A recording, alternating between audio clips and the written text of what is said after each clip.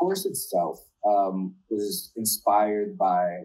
our main client and one of our biggest fans and participants,